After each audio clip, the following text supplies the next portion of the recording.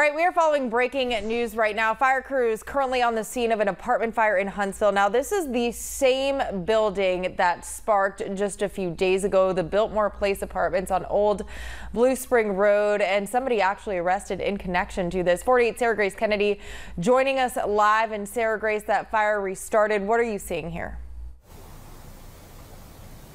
I'm seeing a lot of smoke on my way here on the drive. I could see the smoke all the way from our station at WAFF 48. And this fire is at Biltmore Place Apartments on Blue Spring Road. This is the same place that caught on fire on Sunday and it displaced 20 people. Someone was arrested in connection to this fire. We are learning and trying to find out more about this fire that's happening right now. And I'm live in Huntsville. Sarah Grace Kennedy, 48 on your side.